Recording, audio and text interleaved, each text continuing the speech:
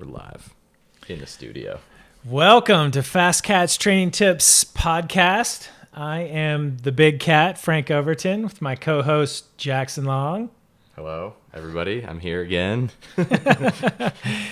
So this is a special podcast. I know we said that last time, but this one really is. We are doing also a YouTube video podcast with this one. What's up? We're filming it. Because what we're talking about today is how to crush. And a lot of the information that we are presenting to you is visual. We are going to show you everything about the Tushar and the Crusher race course. We're going to show you the feed zones, the climbs. We're going to show you where you might, better watch out for flatting, where it's high speed, where it's going to be really slow. We'll point out where the Sarlacc pit is. We're just going to walk through the race and, kind of from mile 0 to mile 70 and everything that you're going to face.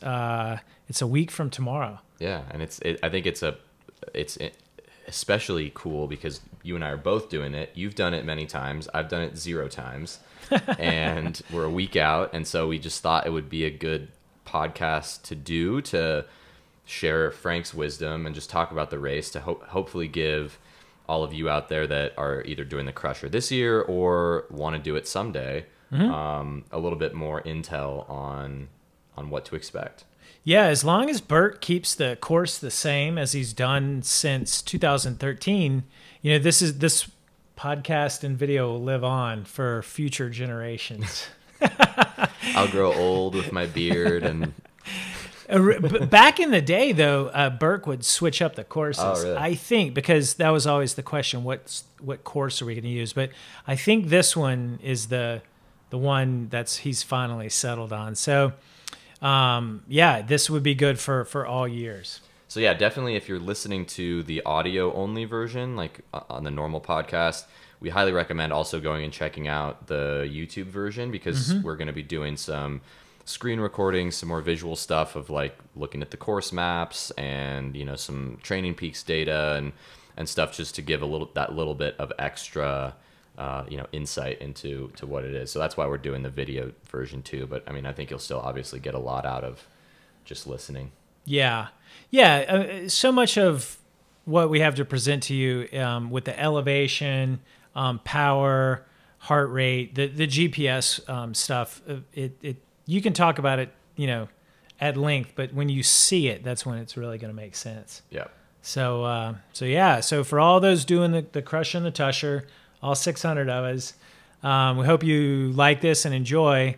What we're really going over is, what to expect, probably some nutrition and hydration strategies, tips, things about the aid stations, and we should just get into it. Let's jump in. Okay. Fantastic. Well, I am going to start talking about the Tushar and the Crusher, like the distance and elevation profile. So, if you follow my cursor, what is happening on our? I'd have to press record. Oh yeah, here we're gonna hit record. This is the first time we're doing this. There we go. Okay, so what you see here is 2 1-hour climbs, and hopefully you can follow my cursor. But we start in the little town of Beaver, and then this is the first climb. Then you go down this climb, and this is around the town of Circleville, and I think it's also called Junction. This is the Sarlacc pit. We'll come back to that. This is the infamous Col de Crusher, and the KOM is right here. But when you come to this section, you're going to be deeply disappointed because it's not the end of climbing. Yeah, that looks like there's still a lot of climbing left. It is rude. The first year I came to this section and I rounded the bend. You go around a bend and it was just pointed straight up. I was so mad. Well, and that's interesting because they have isn't there like a cash prize for the first like male and female to the KOM? I think so. So so everyone's just going to be going full gas, and then there's still plenty. Everyone knows there's no full gas. Okay. Let's go to the Training Peaks data because this really captures it a little bit better because you get elevation and the map all in one view. So if you follow my cursor on the top pane here, this is power in pink. Elevation is in gray, and heart rate's in red. We can get rid of heart rate here. So the race starts in Beaver. Here we are here. And for those of you who've never done it, the first 11 miles are paved. So you go all the way to this turn here. And let's see, last year that was like 33 minutes. So here's what's going to happen in those first 33 minutes, depending on which age group you start in. You want to be able to draft and ride in a pack. So this is, if you've done a group ride on road bikes, this is what it's like. It's shoulder to shoulder, yellow line to the edge of the road. You're riding in the pack. And generally what you want to do here is as little as possible to keep up with the pack. In this edition, I did 277 watts. Somehow that wound up being pretty hard. In other years, I have 3 years of data up here. So let's go back to 2013. I only had to do 200 watts. So the pace was very chill. So that's the point of me pulling up this. Wow, so that's a big difference. The situation was different. They started us right behind the pro men and women, and we were just, everyone in the bunch was pretty cool with just rolling along and saving as much energy until the right-hand turn. But in this file, this one here, this was last year, 2016. I do recall. So now I know what happened. There was a couple of guys that were working for another guy, and they drilled it at the beginning, and we caught up. We staged behind the 20s, the 30s, and the 40, 44s, and we rode up through all those fields, and everyone was like super aggro. And there was a guy I heard he was working for another teammate, and he wanted to make it really hard and soften up the field. And I think that guy stopped after the top of the first climb. Oh. So that guy sacrificed himself. It was single file for a lot. That's why we went pretty fast. Oh, okay. And in 2017, last year, we did so it was a little more tame. So last year, I did 231 watts, which was like a easy tempo. Yeah. What you want to be doing here is make sure you always have a wheel. Drafting is going to be 30% easier. I was just concentrating on trying to relax, eat and drink. There's a lot of shuffling around of where you were. 1 minute you'd be at the front of the field. Next minute you'd be like midway back. So you kind of had to cycle through that just to stay up front. But it didn't really matter too much. But what you want to do is, first of all, I'd recommend to everyone display distance and elevation on their computer. And distance is going to be really helpful because this race is 70 miles. And then if you follow my cursor here, about 10 miles into the course from here to here, right at this turn right here, that's when it chills out for these 10 miles. But then when you turn right, it's game on. And so you're already climbing when you're still on the pavement. Yeah, it doesn't really feel like climbing. It's if you look at this data, this is a 2% grade, but really the first 7 miles is like a 1.5% grade. It's very fast. If you're drafting, it doesn't feel like climbing at all.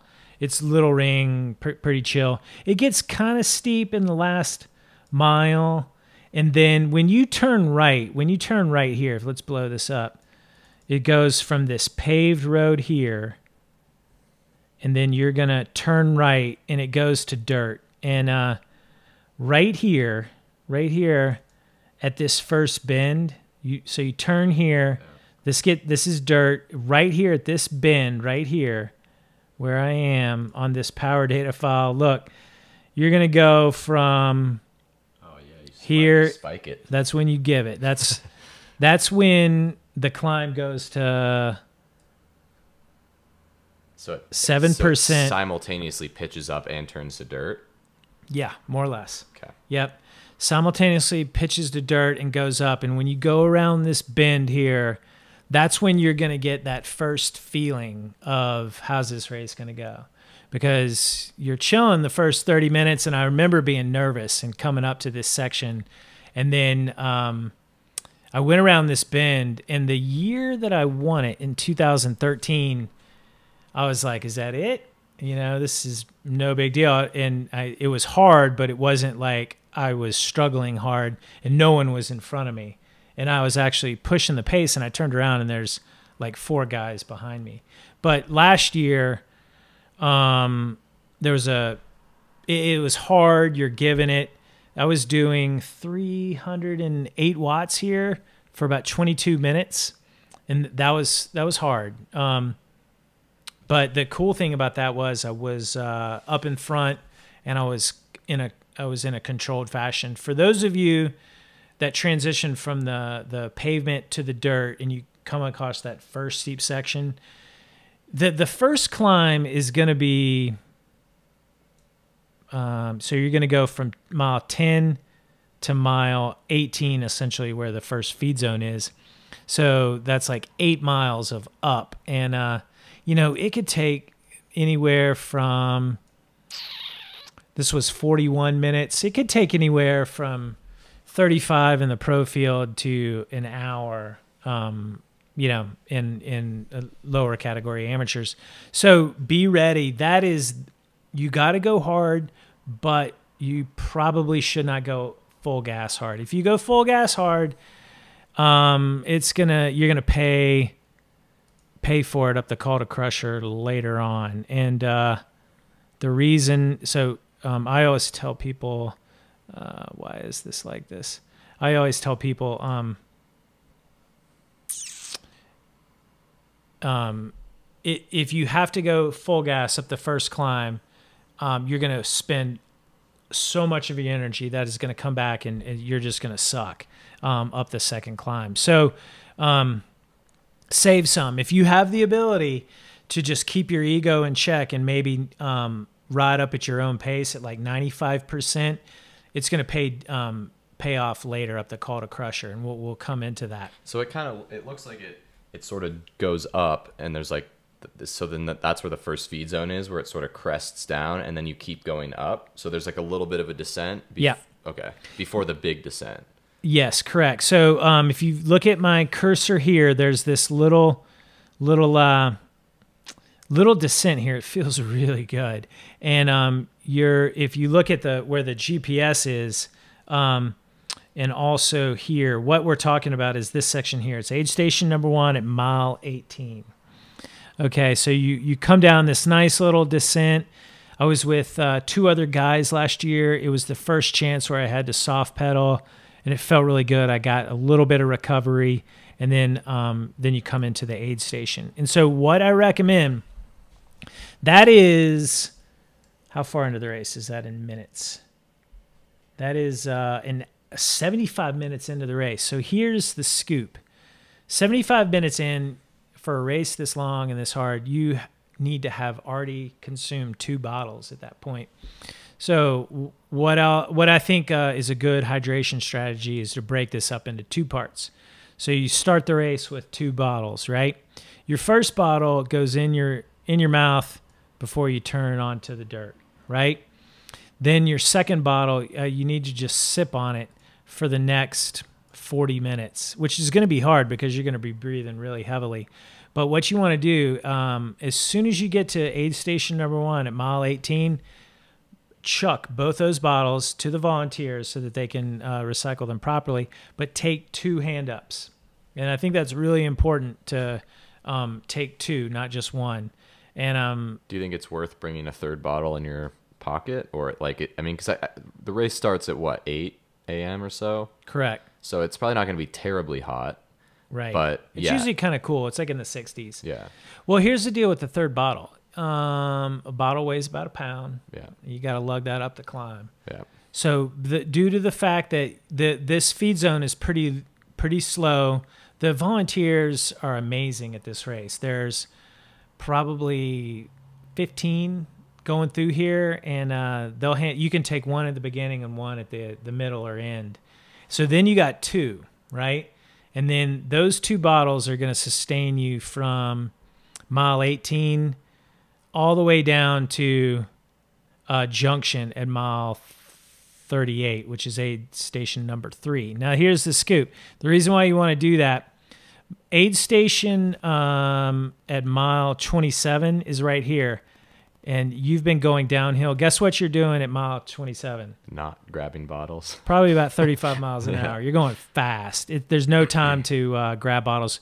Although you may be able to, but you know how like taking a fast feed is really difficult? Sometimes you drop it. It's high probability that you might do that here because you're hauling ass. If you're coming off of the climb, you're probably trying to catch back on to some guys. And so you're giving it, and it's not really a good time to take a feed. The reason why they have the feed here at mile 27, it really serves when you come back up at mile 59. Okay. Because it's the backside of the crusher. Yeah, you go past that part of the course twice, so it's really to serve the when you're coming back the other way, really slow. So take 2 bottles at aid station number 1, and then you have so 18 to 22, 23 miles. So you got about 5 more miles of climbing. This is not that hard. It's at a 2.7% grade, so a lot shallower. It really helps if you're with a group of guys here. If not for the drafting, just for the have that carrot and the pacing. So you got that going for you. When you get to this section right here is where I flatted this last year. It was a sidewall flat, and everyone knows. So if you look on the map down here, this is the junction right here. So the junction, there's on the way back at the end of the race, you're going to be going this way. Okay. So you go past that, and it's super high speed. It's dead straight. This little section right here. Let's look at my average speed last year. Speed last year was 35 miles an hour. Minus 3.6% grade. Yeah. The thing is, the gravel is up top. This is high alpine. It's like hard pack. There's rocks embedded in the road, but it's no big deal to pick your way through them. Here, the gravel changes consistencies, and it is less hard packed dirt and more like, you know how like they take gravel and actually lay it down on the road? Yeah. It's more like that. So it's a little bit soft, and so your tires actually go down in it. This is the place where people's water bottles are ejecting. Yeah. It's pretty washboard in this section. Not washboarded at all because it's that deep rock gravel. And so are you kind of like it's a little squirrely. You're squirreling around, yeah. Yeah. Okay. You really have to stay like on it there, and there's really nothing to dodge. There was nothing to dodge last year. You're just kind of like holding on, praying that you're not going to slice a sidewall. Yeah. And I've done the same thing the other 2 years and came out unscathed. And but yeah, at the bottom of this descent, right at the junction, at the second feed zone, there's always a guy or two, and fixing a flat, and that was me last year. So this was from 2016. Thankfully, I didn't flat there, but I still went 35 miles an hour.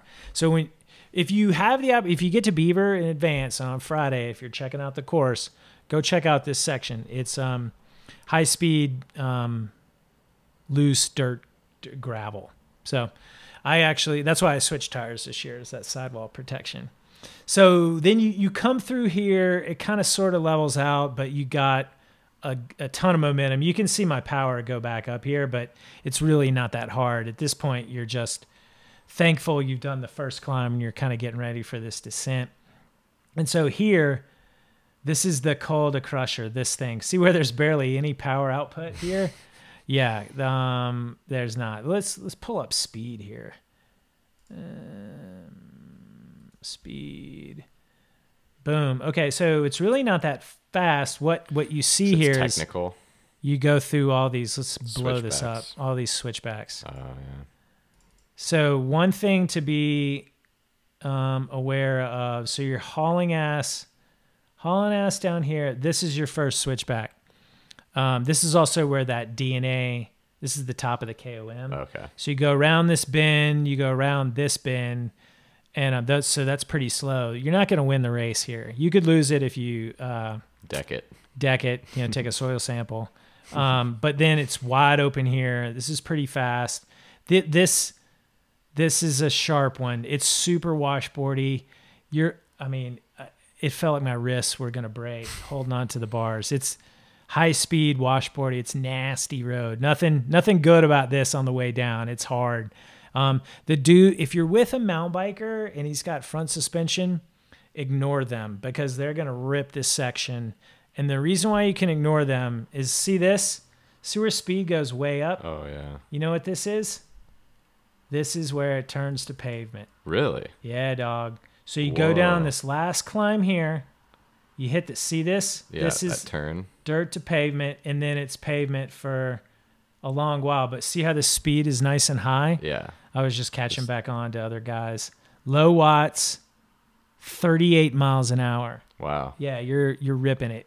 And the year that I won it, I was with a mountain biker and one other dude, and I started to cramp up going down the Cul de Crusher. My calves cramped up, and then I got to this section, and I cramped up some more, and I'm like, okay, there goes the race. But it's so fast, and the run out is so long. This was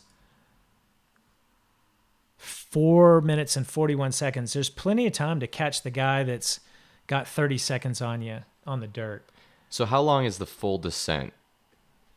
Well, let's look. If you look at here, this is mile 37, and you're at mile 26. So how long does it take? Let's look at the data. It took 20 minutes. Okay. So 20 minutes. It is a rugged 20 minutes. Yeah. But it's recovery, basically, because you're not really putting out too many watts. Physiologically, it's recovery. Mentally, it's far from it. You're on it. It's difficult. You got to, avoid the rocks. You got to get back on it. Usually right in through here, you're kind of in a flight or fight mode to kind of catch the guys back up here. Mm-hmm. But yeah, that's a good question. I mean, it's 20 minutes. It's pretty long. There's no chance to use a water bottle. Yeah. If you had a Camelback, use it there because it's two hands on the bar, death grip. Which brings me to my next point. When you come into the town of Junction at mile 38, you absolutely have to get a feed here. So what you want to do, your 2 bottles here, you need to have drank them by the time you get to mile 38. So really, it's mostly going to be done up here because you're not going to be drinking here and here. But when you get to this pavement, what you can do, have 1 bottle on this section, and then when you get to the pavement, just start finishing what you haven't. And then you come into here, there's there's a right, left, and then there's a well-stocked station here. Since it is kind of high speed, it's a 1 bottle feed. So that's the town of Junction. And so you just go through there. It's very small. You're in and out in a minute. And then you hit the highway, right? And the highway section is...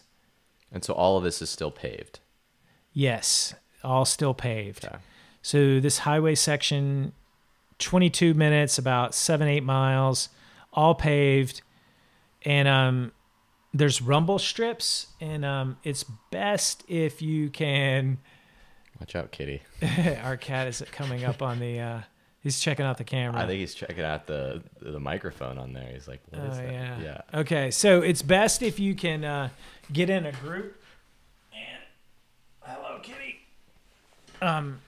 Get in a group and work together and draft. If you have to do that section on your own, I've never done it on my own.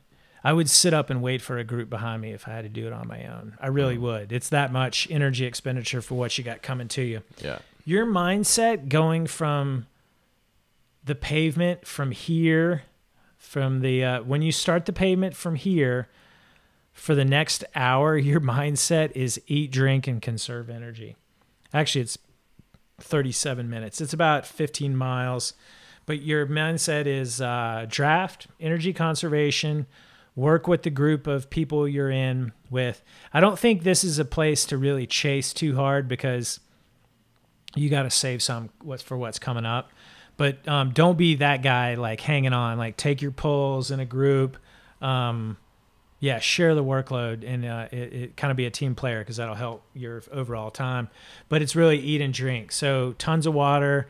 That's when you break up into your whole food. You've probably been doing gels up until then at the early part of the course or blocks. But when you get down into junction, yeah, bust out like a bar, Whole Foods or blocks or something. Waffles, yes. Yeah, that would be really good. And then when you come to this right-hand turn, this is where you leave the highway road at mile 43-ish, and you turn right. There is this little town. They come out and they cheer you on. All the people do. Wow. And last year there was these saints right there with bottled water. Really? Take one. Yeah. And they were there and I took bottled water and yeah. And half of it went on the back of my neck because it was really hot and half went, chug-a-lugged. And then this section, this dead straight section from here to here, yeah, you're usually going to be with a group and you're just rotating and don't do too much there. Just conserve. And then when you turn left off this dead straight section here, this is the Sarlacc pit, y'all. This is the hard stuff.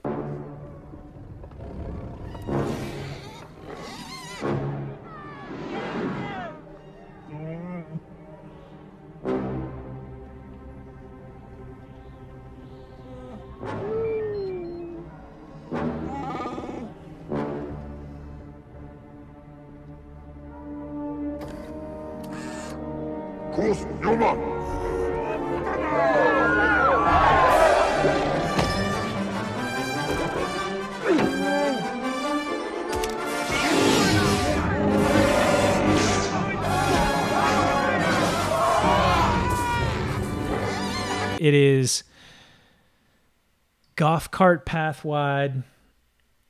There's scrub brush on either side. There's no trees. It's like desert. Desert. Yes, there's scrub brush. Let's look at the temperature. Oh. Boom. So it goes from 88 up to 99 by the end of the Sarlacc pit. Oh my God. It's this red dirt. It's like you're on Mars and it's very soft and your tires squish into it. The rolling resistance is extremely high. So I always have trouble. You're going from pavement to fast dirt to this left-hand turn here and your rolling resistance goes up enormous. So you have to kind of change your rhythm of how you're pedaling. And not only that, it's at just enough of a climb. It's like this slow motion climb. It's a 5% grade and there's a line and you have to weave around the rocks and, is it like deep gravel or sand? It's this red Martian. But like, you're not like dirt. Swirling around really? In some places. Oh, okay. Yes. It's like pedaling through a sand trap. Okay. Extremely high rolling resistance. And, that it's a tough transition. It's hot. And the reason why I mention it is I'm not trying to scare anyone off or anything, but I really think that's the place that requires some of the greatest mental toughness. It sucks. It sucks for everyone. You just got to get through it. It's hard. It's challenging. 15 minutes for you. Yeah. 15 minutes. Yeah. It's about a little under 3 miles.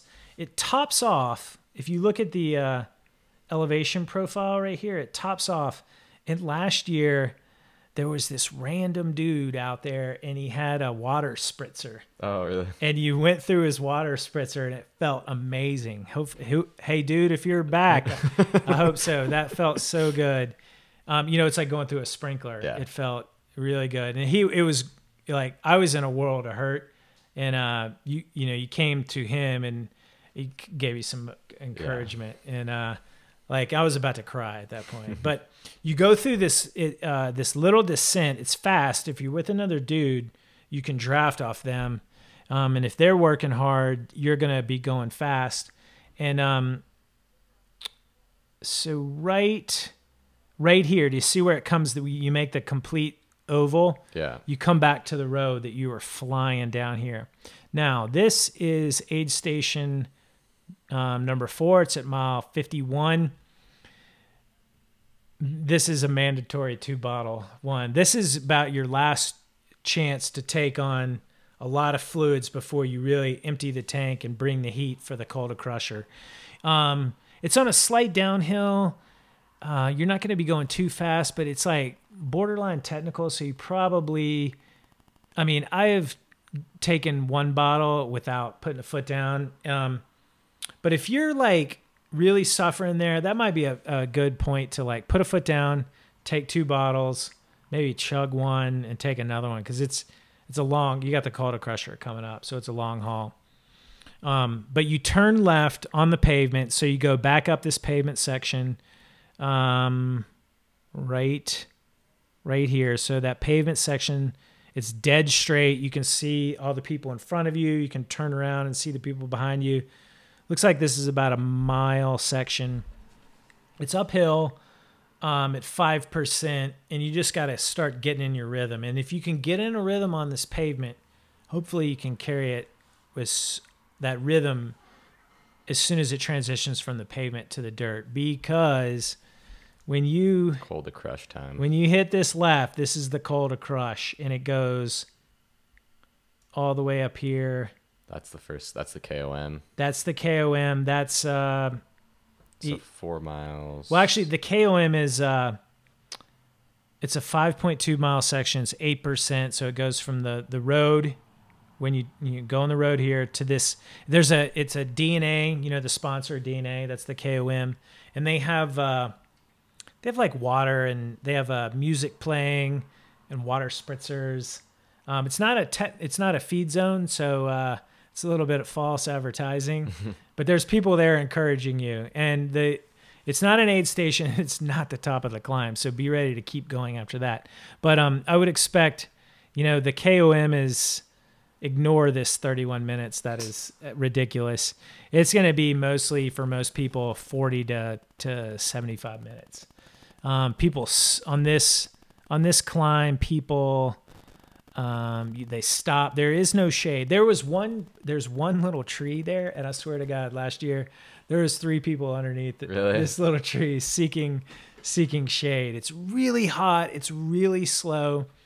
You've been down it. The dirt, the stutter bumps are horrendous. It's like whoomp, whoomp, whoomp, and it's. Yeah, your cadence is going to be low. You really can't get out of the saddle. Your tires will slip. What's the average grade? 8%. 8%. Okay. It's a tough one. The good news is the dirt is really bad in the switchbacks where the cars chew it up from braking and also accelerating.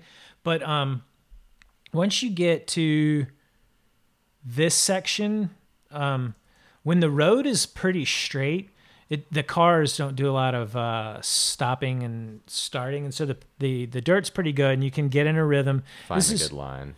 Yeah, if you can just find your easiest gear. This is where a 34x34 gearing, like a 1-to-1, super high gear in the rear. Just find that and just pedal, like high cadence will get you up there. But it's still going to be hot. And so just prepare for that. This is where you want to drink all the water bottles you have, because you do know this is mile 59. This is your final aid station. It's at this junction here where you've come down before. So this is the second time you've passed it. But they have Coca-Cola there. They have one bottle. From this section, you got about another 10 miles. So it's really only a one bottle proposition. And but it's kind of up and down, it looks like. It is. So you go through this feed zone, you get a little bit of downhill, which feels amazing. And then you come around the bend and you face this climb and you're just like, what is this? But just grunt up it, get up it. When you get up to here at about mile 62, now you're wide open. And look at this. I'm going to just show you how straight the section is. Now this is high alpine meadows. You're at like 9,100 feet. Now you're heading towards the ski resort. There's you've left the forest. There's it's like dead straight, and the it's kind of gravelly / hard packed dirt. The rolling resistance is fairly high. No chance of flatting here really, because your speeds are much slower. If you're with a group, you definitely want to be working together. This is where people that have done the call, maybe cramping up. People, you avoid cramping up on the call, but if you can get to here, you're so close. So just keep those legs turning. Yeah, and you get some downhill, and then there's some uphill, so it's rolly. Once you get to this section at mile 64, go ahead and set your lap distance on your timers. When you get to mile 64, you're almost there. The only thing you have left is a couple of grunter climbs, but you have this downhill descent, and it's pretty fun. It's gravel. There's a couple of sweeper turns, but you can get pretty rowdy in there. You're going down to the road, and when you get to the bottom of this climb here, now you're on the road, right? So and this is back to pavement. This is the kind of situation when you get to here, you kind of hope you're by yourself, because if you really have to go hard from here to beat whoever you're with, it's going to hurt a lot. Yeah. But if you are, you got this final little section to negotiate. This is where Bert puts the picture of himself on the side of the climb with the devil eyes. It's like, he makes it like super sadistic. But yeah, so from this point, there's not much left, but you still have to, like, if you're in a group, you sort of have to save a little bit for that last little kicker. Yeah, the last little kicker is all of, because that's where you see that the pictures of where the finish line thing is, where people are just grinding up that last paved section. Yeah. You're turning off the road onto the ski resort. It's like a driveway essentially. Yeah. It's 0.8 miles. Took me 7 minutes. It's NAR. It's 7%, but it feels like 10. And it's hurtful. So make sure you make this turn. I heard a story of one athlete. They said they did not get turned right, and they went downhill, and they had to turn around and go back up. And that added like 10 minutes of climbing. So there's that. But really, once you get to mile 64.5, you're pretty much done with all the hard stuff. But going back to the call, like this makes or breaks your race. And so in this edition, I think I did it in like 47 minutes. That was good for essentially 4th place in my category that year. And because I had gone full gas here in 2016, I went really hard here. I was a little bit cocky, and I was like determined to stay with these guys. I didn't know how strong they were, so I spent a lot of matches here, and then as a result, I didn't have as much left for the call, and I gave up a couple of places on that climb. It was long, and like you can see people coming up to you, and then they go by you, and you just there's one speed. You really there's no chance to like mark a move or anything. It's super slow, and it's also you're suffering big time. So anyway, there's that. And Yeah, grab a bottle here and just empty the tank over the next 10 miles. At that point, I was, for those of you who are doing it for the first time, just start counting down on your mileage counter, because it'll really help. Because the closer you get to the finish line, you just empty the tank and just give it. Yeah. So that's my how to crush crusher course recon with feed zone and hydration and nutrition tips. Yeah, I mean, looking at it on the map is a little bit different. I'm sure than experiencing it for yourself. So I'm a little bit, yeah. No, I'm excited. I think it's going to be awesome, and but it looks fun. Type 3 fun. Yeah. The time passes by really quick because you're always doing constant different things. It's like 1 minute you're climbing, next minute you're going through a forest, and there's this wide open fast descent, and then you're riding through the Sarlacc pit. So it's always changing. So it keeps you on your toes. It goes by quick. Yeah. It's the hardest 70 miles you'll ever do. There's a lot in there. There's always pedaling and suffering. So I think it's one of the best races out there. Cool. Yeah. I guess that's pretty much it from us. I mean, is there any like last minute tips or advice or words of encouragement that you have for the race? I went in the kitchen this week. Yeah. Big carbohydrate lunch and dinner on Friday. Try to, if you get there early enough, see if you can't preview one of the climbs. Yeah, where would you suggest doing like some recon like preview ride? Because it seems like it's all kind of far out of like Beaver where most people are staying. Yeah. I mean, going up, knowing where the top of the first climb is visually would really help. But once you're at mile 18, you're to the first feed zone. Yeah.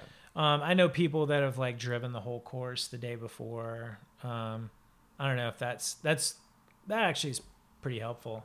The biggest thing on Friday, I think, is to get off your feet, get out of the heat, do as little as possible, but make sure you just eat. And for those of you who are traveling, I think the best night of sleep is going to be probably Thursday night. And Friday night, if you ever get the jitters or you get pre-race nerves, it's natural. It's not the end of the world if you get a poor night's sleep, because if you've gotten good sleep all this week, you'll be fine. But yeah, breakfast in the morning. I would bring your own. Beaver's a cute little town, but endurance, nutrition, breakfast places, they are not. Same thing for coffee and stuff. Most people are pretty self-sufficient, and Bert throws a really nice catered lunch afterwards. So count on that. Yeah, that's about all I can think of, really. All the hay's in the barn at this point. So don't think you're going to go out and make yourself faster when you listen to this podcast. No, just all you have to do is just crush on the battlefield. Yeah. Cry in the dojo to laugh on the battlefield. Yeah. And it's all in your mindset too, y'all. So just be that tough, tenacious sumbitch that's gonna finish no matter what. And it's a course that really rewards. At any point, you'll have a bad moment, and every single time I've done it, I've had some really bad moments, and that's important to remember. So don't let that discourage you or get you down. Just keep moving forward, and you'll get through it, and then the course will change and throw something different at you, and you'll get back your rhythm. Cool. Yeah. All right. Good luck, everyone. Yeah. We'll see you there. Yeah. Come up and say hi to us. Yes. All right. We'll see you at the finish line. Peace.